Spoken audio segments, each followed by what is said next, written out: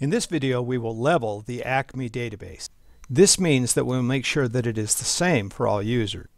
Previously, you imported a SQL file to create two tables in the Acme database and created a third table from scratch.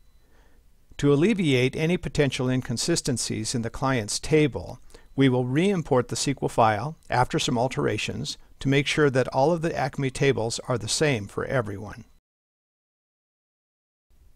Download the acme-db.sql.zip file from the link provided in the class materials.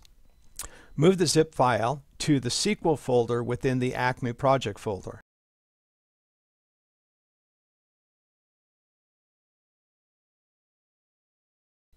Unzip the file. Open the acme-db.sql file and scroll down to around line 111.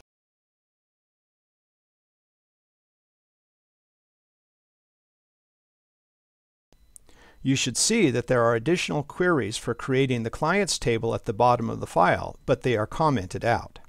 Using NetBeans, you can comment a line or uncomment a line by highlighting the line or lines, or simply clicking in a line, and pressing your Command and / keys on a Mac, or your Control and / keys in Windows. Uncomment, meaning remove the double hyphens on the following lines. Lines 119 through 128, lines 133 and 134, lines 139 and 140. When done, make sure that there are no errors, meaning red icons or underlines, in the file.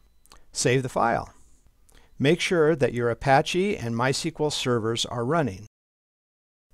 Open the phpMyAdmin tool in a browser window. Click the Acme database to select it. Click the Import tab. Click the Choose File button.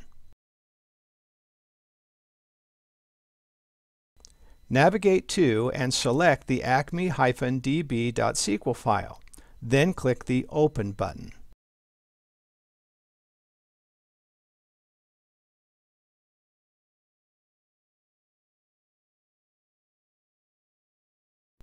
Scroll to the bottom of the import page and click the Go button.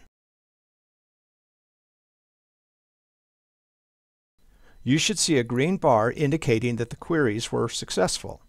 On the left, beneath the Acme database, you should see the three tables: categories, clients, and inventory. Having done this, your Acme database should now be the same as everyone else in the class, and you are ready to proceed with future use of the Acme database.